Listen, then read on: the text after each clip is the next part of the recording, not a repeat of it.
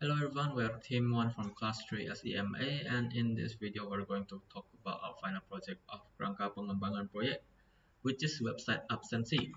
So first of all, I'm going to introduce our team. So there's Anthony as the product owner, Alika Najira Wardani as the marketing person, Alexandra Fendi Gunawan, and Muhammad Nawfal Gibran that is responsible for the code side of things. And then Muhammad Nawfal Gibran is also playing as a Scrum Master. For the database side of things, we have Anthony and Wendy Mustika.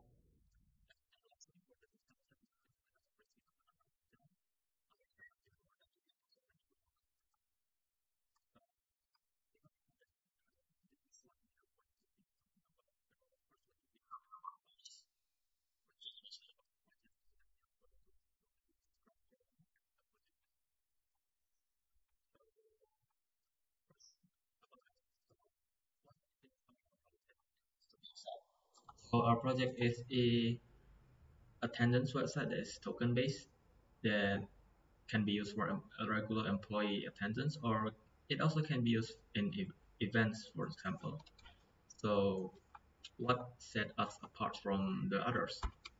So we are real time, so it will make it much easier to monitor the progress of the attendance, and then we use a simplistic design without sacrificing the function. And then we also use the token system, which means that it is going to be much harder to fake attendance.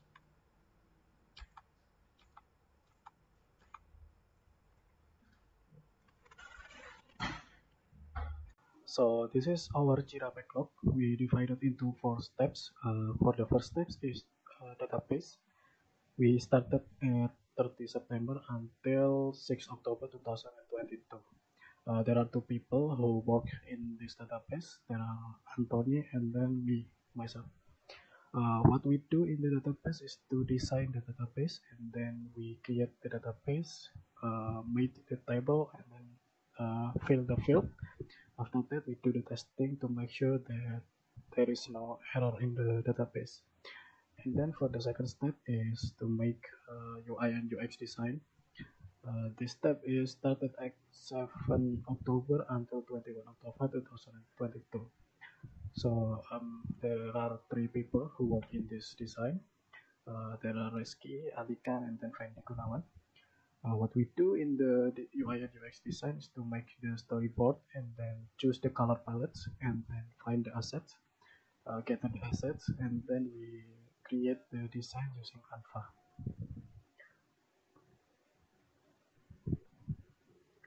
For the third step is to coding to make the website. There are 2 people who work on this step. There are Gibran and then Alex. We started at 22 October until 19 November 2022. We made the website using Code Igniter framework with Bootstrap and then CSS to help make the look of the website. What we made on the website is login and then dashboard. After that, we make the token. After all finished, we do the testing also to make sure that everything is going well and there is no error on the website.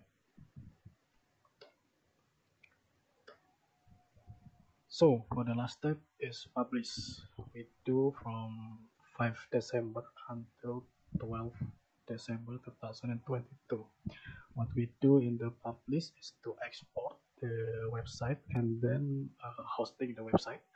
After that, we present the result.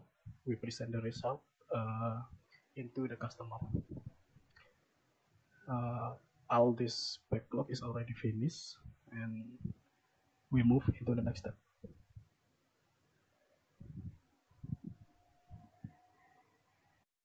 Next is issue.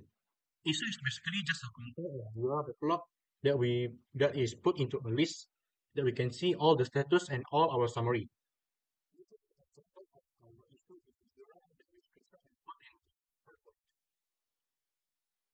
This is the list. And then next is cumulative flow diagram. Cumulative flow diagram or CFD By using this, we can track our progress in our project. For example, we can see that we started in September 20th and we are done in December 25th. Represented done or finished. The blue one is represented to do and the purple one represented in progress. By seeing this diagram, we can see that our project is finished. The most top right isn't fully green because the issue has just been done and there is not enough time to make it all green. Next, we will talk about our daily scrum. Our daily scrum meeting, we have a few pictures that we took. This is us doing the scrum meeting in our school, university, UIB, Universitas International Batam. Next. Okay, next here I will explain about our token request and our token generator feature. So, first time, when you want to attend on this website, so you gonna first thing you're gonna go to request token here. So this is for the history. So you're gonna request first, and here you're gonna upload some picture, and that signify to the attendant. So just choose the file, any picture. You can use any picture to attend. So I will use this picture and I'm gonna submit the picture, and boom, your picture is here but the token is not here. So yeah, you're gonna go to the token generator feature and here. So I'm gonna go right here, send to the user. When the user have get the token, and voila, you get the token and you are already present in this website. So just wait for the request token and token generator. Thank you. Hello, I will explain about how to edit our profile. We will change all the profile details. First, go to Admin Tools and click User Edit. For example, I will edit number 2. Here, to edit, you just have to click and then you can change it. For the employee, I change to Admin Alika, and the address, I change to Jalan Nagoya. And the gender is correct. Then the date of birth,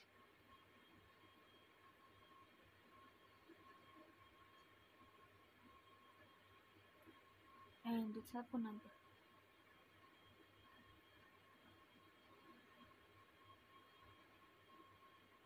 Then refresh, and all of our profile details have been updated. So I'm here will explain about how to use person's token. First, we copy the token and go to the attendance and click enter the token, paste the token, then submit. And now enter your entry time. For example,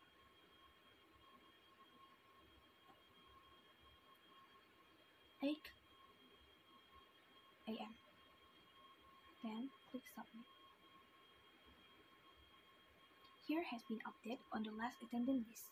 If it's time to go home, click the clock out button and enter the clock out. For example,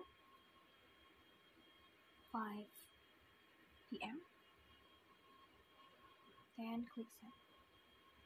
This is our database. Our database has 6 table in here. So we start from table account. Table account is account of employee. They save the account of the employee. And here we have username, password, and daftar. Username of employee, and this is password of the employee. So if the employee want to move on to the dashboard page, they have to authentication the account in the login page. And the daftar is for mark that they already registered or not. If it is they already registered, they called 1. And if it is they don't register, they call 0. And we move to the table karyawan. Here we have profile of the karyawan or the employee. Here we have name, the name of the karyawan or the employee, and we have alamat, the address of employee. Jenis kelamin is for gender of employee. Tanggal lahir is date of birth of employee. The status is for married or not, and the telephone, the ID account, they related to table account before. And this is for profile picture. The gambar is for profile picture, and ID karyawan is a primary key of this table, and ID divisi is related to table division. So we move to table absensi. In here we have ID karyawan, tanggal, jam masuk, jam keluar, status, and ID absent. So the ID karyawan is related to the karyawan, and we have tanggal. It is when the employee clock the attendance, and this is the jam masuk. Jam masuk is for clock in, and jam keluar is for clock out, and status is for the mark that employee have clock in or not. If it is they clock in, the status is masuk, but the jam keluar is still zero, or the clock out is still zero, and they have to click the out button, then the status is changed to keluar, and jam keluar or clock out is already filled in. And we move to token, and this is the token table is for the authentication before fill the attendance form. So this is ID token in here. It is primary key, and this is tanggal where when the token is generated in here. And this is the ID karyawan. ID karyawan is related to karyawan, and we have nama token in here. This is the token after the admin generate the token saved in here, and we have status in here. If it is the token is expired, they can't use it anymore, and they have to tersedia for the authentication. And we have nama berkas in here. This is for the proof that employee have worked in the office. So we have tipe berkas, ukuran berkas, and keterangan berkas is all related to nama berkas or the proof picture. So we move to the table divisi. In here we have three divisi: keuangan, HRD, and admin. And we move to double department. We move to double department. This is for department of employee. We have G2 for department. We have pemasaran, HRD, and admin. And we move to login form in here. This is for the authentication of user. We have to fill the username and password in here, and I want to use the one account. So if we already fill the form in here, we click the submit. Or if it is we don't have account yet, we click the daftar in here or register the account. We have the account in here, so we move with the already account in here. So click the submit button, and submit button will redirecting to dashboard page or the profile page in here. On login page, you can input your username and password and then click login button. On dashboard page, you can find out detailed profile that is name, address, gender, status, and telephone number. On Presency page, you can input token for absenteeism. On Request Token page, you can request token for attendance. On User Edit page, there is a list of eligible employee who can access website. On Token Generator page, where the admin can generate or end token attendance. So that is all from us. We are sorry if there are any mistake that was made in the video, and thank you for watching.